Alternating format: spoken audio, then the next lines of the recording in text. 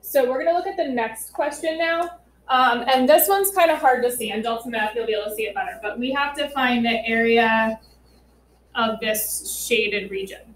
Now, we're going to think of this in two different ways. The first way is subtraction. So I can think of this shaded region, the region I just made green, as the rectangle, the whole rectangle, minus this triangle. So I'm going to write it out that way. So we have rectangle minus triangle.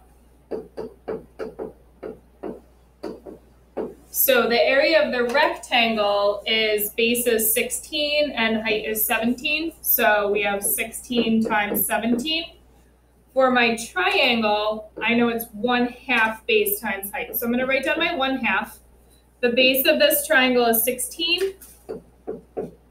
And the height of this triangle, we can't see directly now, but if the whole side, this whole side here is 17 and this piece is 9, 17 minus 9 is 8, which is what I can put here for the height. So we're going to do 1/2 of 16 times 8, and then we can get our answer. So 16 times 17 equals 272.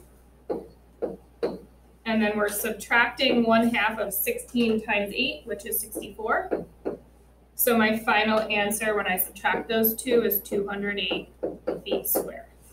Now, another way you could think of this is you could kind of ignore that triangle, the red triangle at the bottom, and you could divide the actual green shaded region into a rectangle and a triangle.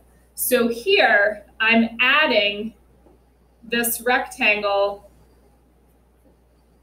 to this triangle. So we're going to set it up like that. Either way is fine. You can pick whichever one you like more. So the rectangle that's up here, I would do, the base here is 16 and the height is 9. So we have 16 times 9. Now we're adding on the blue triangle that's here. So we're going to do plus the triangle. And so the triangle's area is 1/2. My base of this triangle is 16. And then we already found out I can put this 8 over here, right? And that's the height. So that would be the same. So this is 8. So in this method, 16 times 9 is 144.